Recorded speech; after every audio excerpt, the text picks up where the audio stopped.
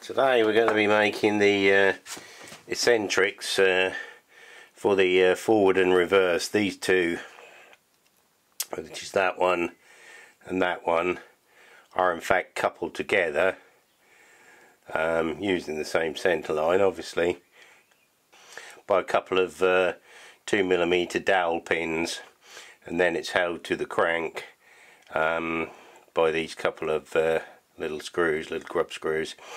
So anyway, first thing I'm going to make is, I'll make this one first because that's the easiest one, and then we'll have a look at this one and work out how we're going to do that one.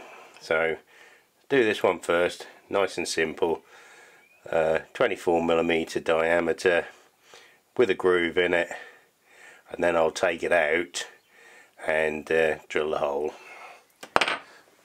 To make these, I've got a bit of 25mm hot rolled. I would have preferred a bit of cold rolled, but that's the biggest bit of cold rolled I've got, which is enough to get this one out of, but not this one as well. So I'll keep it all the same and make it out of this bit of hot rolled steel. That's what it calls up. It calls up mild steel, so that's what I'm going to use. Alright, just going to give this a bit of clean up. Start with, get rid of the mill scale.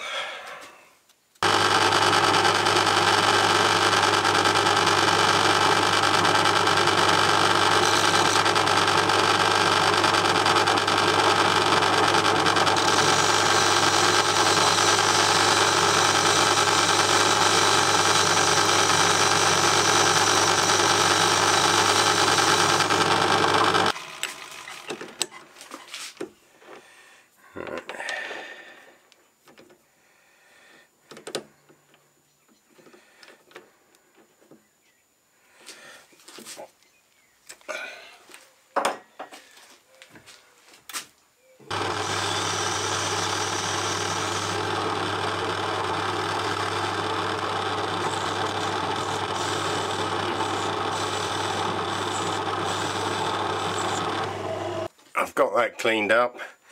I've got the DRO set on the face. Now I can turn that down to my dimension, which is 24mm diameter and 8mm in. Alright, we're about yeah, 25, so we need a millimetre off of that.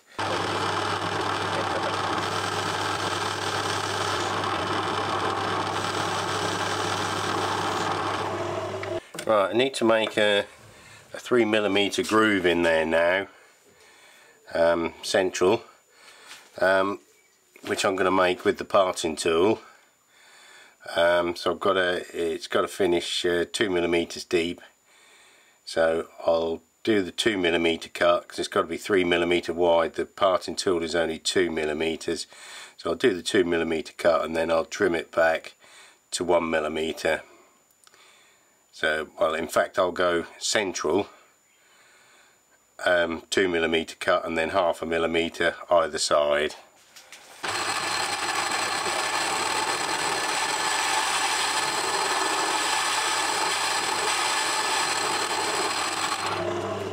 Well, according to my dials that should now be 20mm in there, but we'll see. Sorry, 20... What have I taken off? That's 22. I've taken off 2mm. Oh, I need to take off 4mm, 2mm either side. So I need 4mm off the diameter. So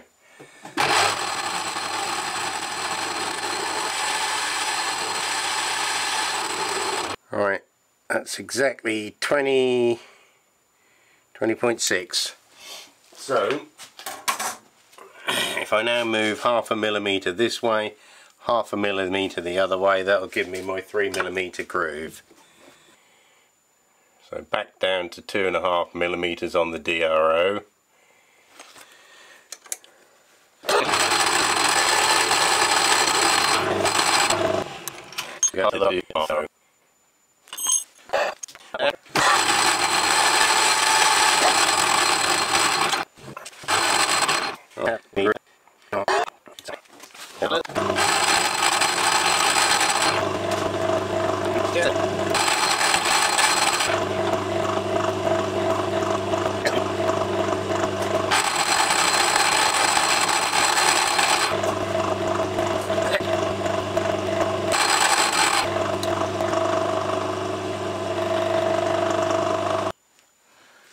I'm going to part that off at 9mm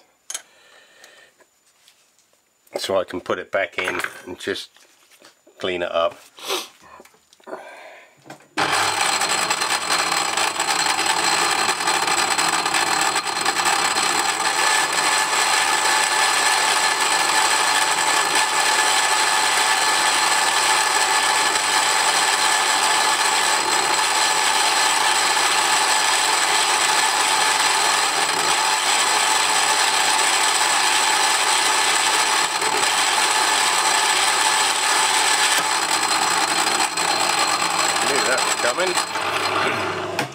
I knew that was coming.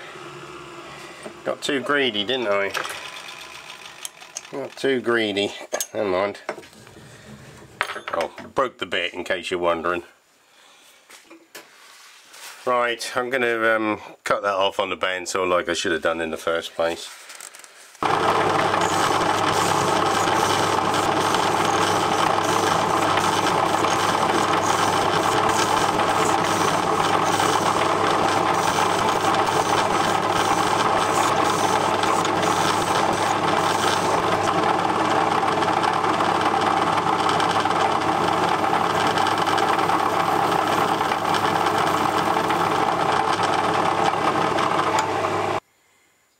The easy part done. I'll get that set up in the mill when I do the hole, but I'm gonna cut the other eccentric first.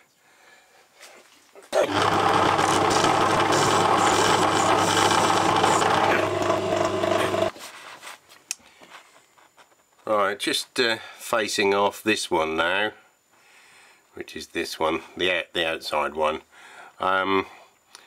I'm going to cut this 24mm piece which matches this piece.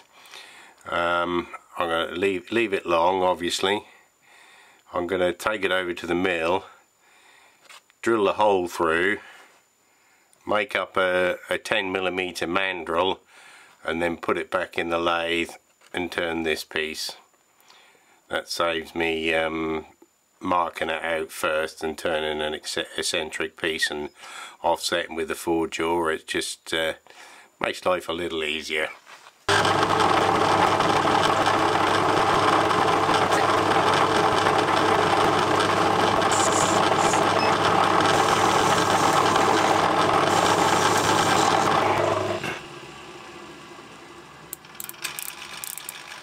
Ooh, 10th hour over.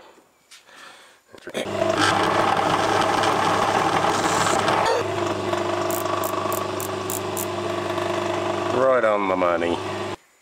Right, same again. Go over 3mm, back half, forward half.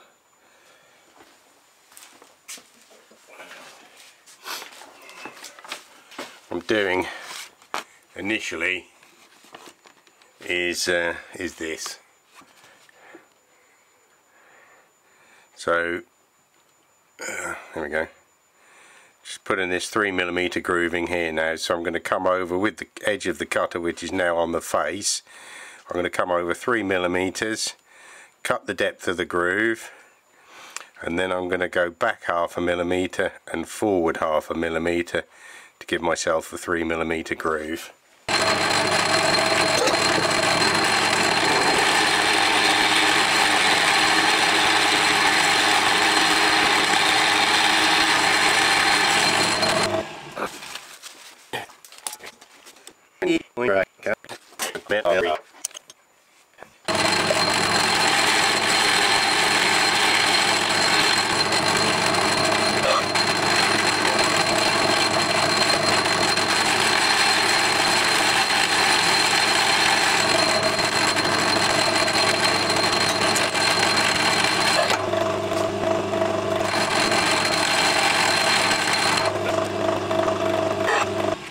Groove is 298. Put some chamfers on there.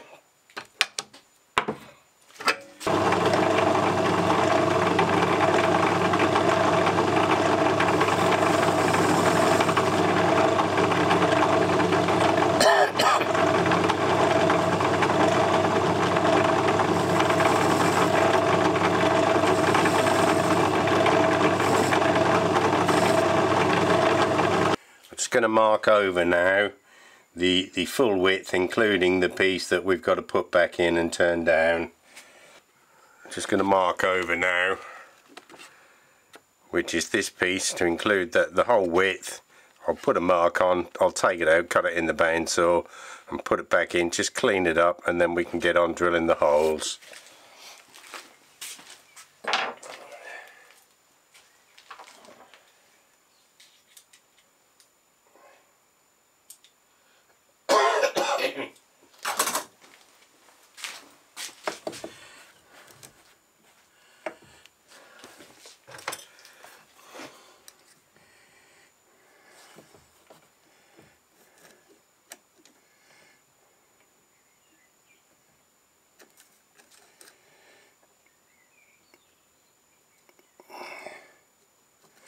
Right, set the DRO. We've got to come over 6, 9 and 5 is 14. 14 millimeters is the cut-off.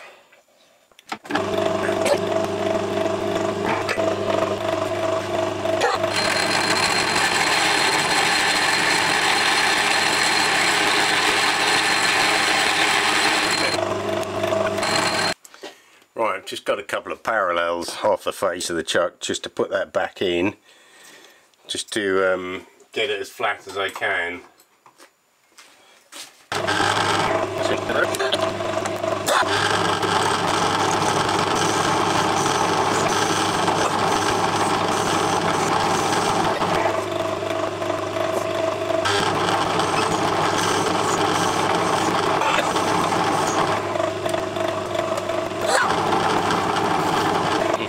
Both of our eccentrics, unfinished of course. This one will eventually go on there and mount something like that. But anyway, we've got to get over to the mill and set a little jig up now so that we can drill the holes all the way through, the 10mm holes.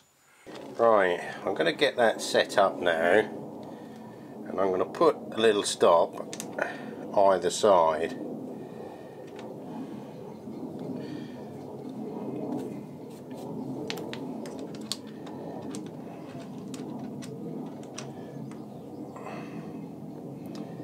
So that will give me a 3-point position for when I come to put this one in. When I put that one in, it'll go into exactly the same position. So it doesn't look like I'm talking a load of old gobbledygook.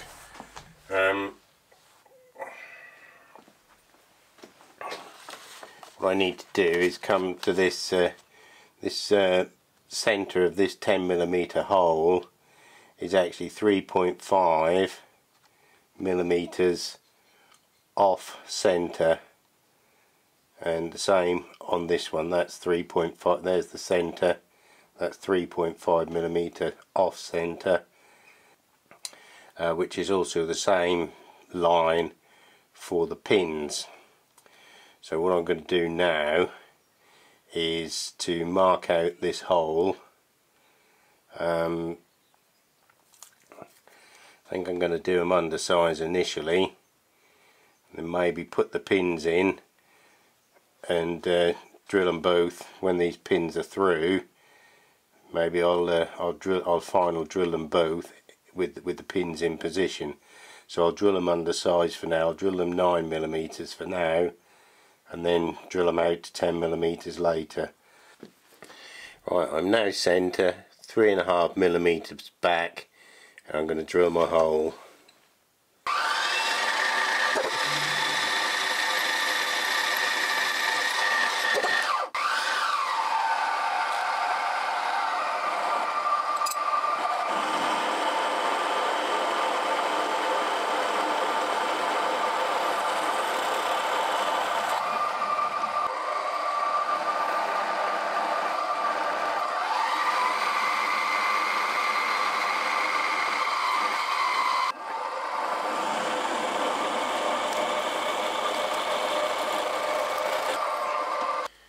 I'm going to take this back over to the lathe. make a 9mm mandrel, use this as the centre to turn this part of the eccentric.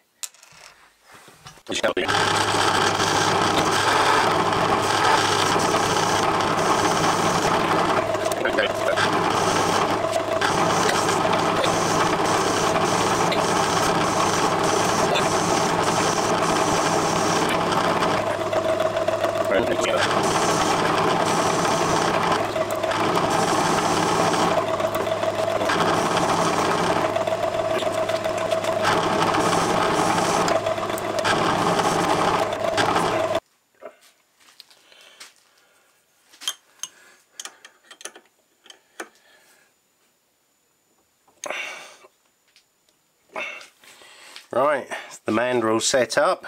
Now we can turn this down, fingers crossed.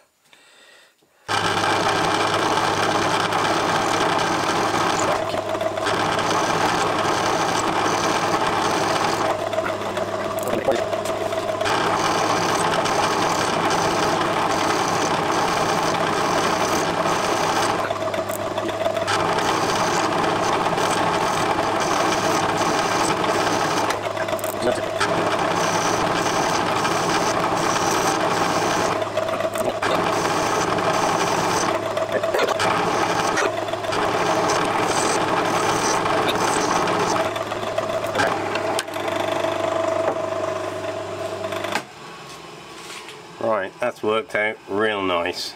Really pleased with that. Right, let's just take that off there.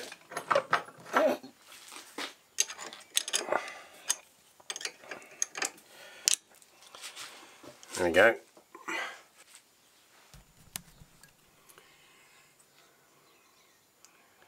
That's worked out really nice. Really pleased with that. Get that cleaned up. What I'm going to do is I'm just going to turn this down a little bit more, and I'm going to use this as a mandrel to align them. So when I now put them back in the vise, I want something to go through there to align them to their correct positions, so that I can then drill out the pins and then do a final drill on that hole. Take it over to the mill and I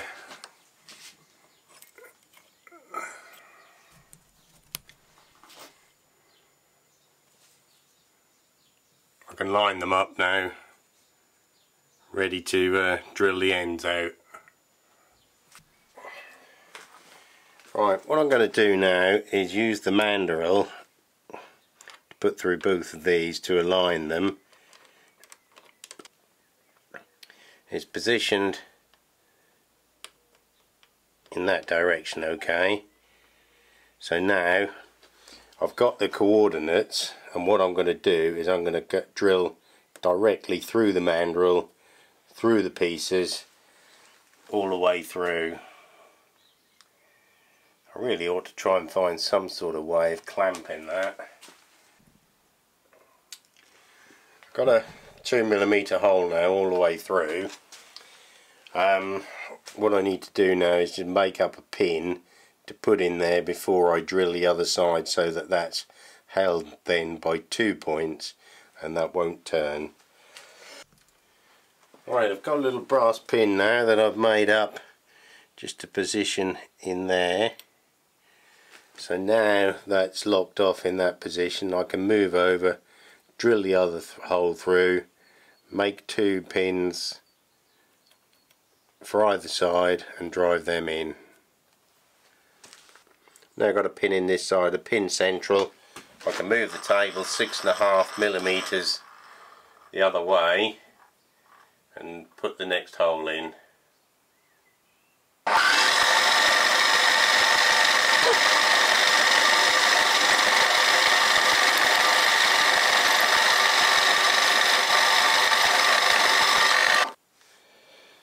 I'm just going to release that. I've still got the position on the X and Y, just so I can deburr it.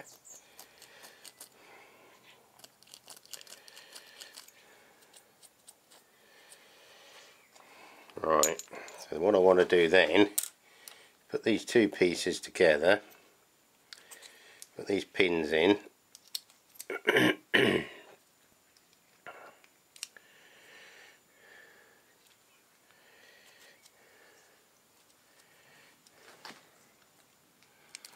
Like so. What I need to do is cut the pins off now.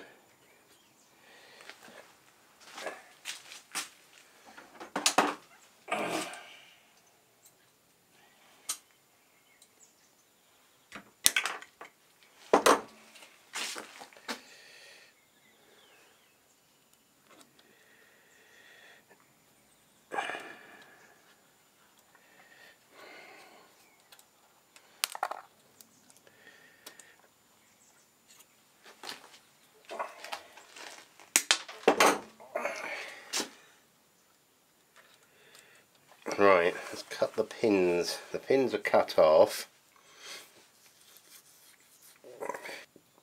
And what I need to do is to clamp these two pieces together and squash the pins down.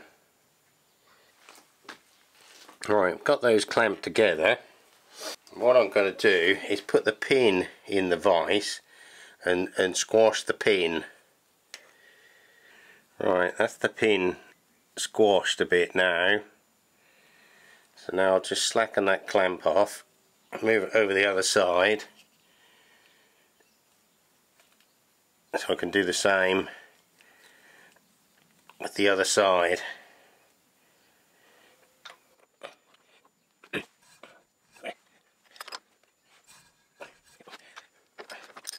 Right, they're now squashed down a little bit like rivets really, but it's also would have squashed the core, so I'm just going to tighten up on both of those, squash them a little bit more.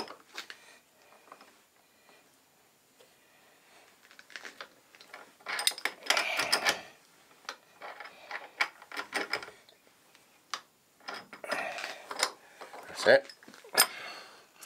Right, they're squashed down, there's no gap in the middle, everything's how it should be.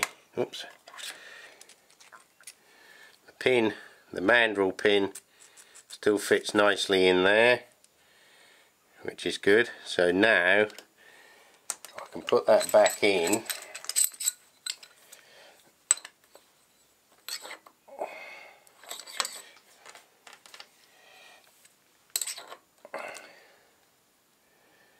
Put that back into the vise now.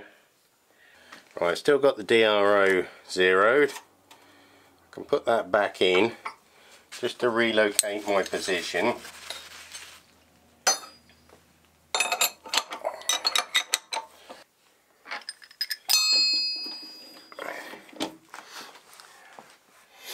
Right, that's the position relocated now.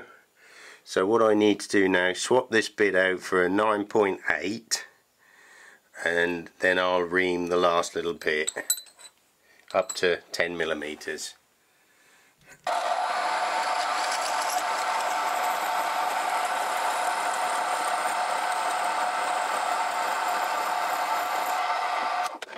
Alright, let's ream that out to 10mm.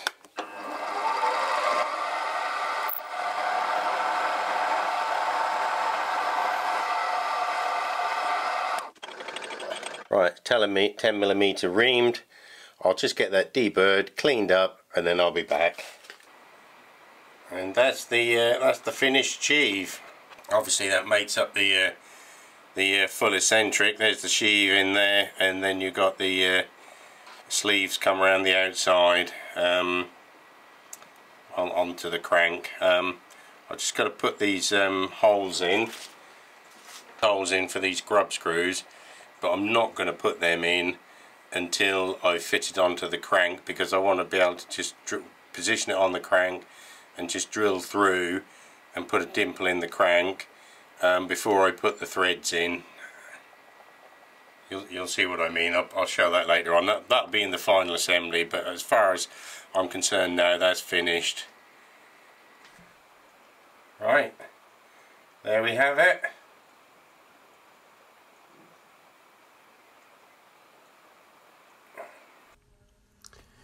That's all, folks. I hope you enjoyed the video.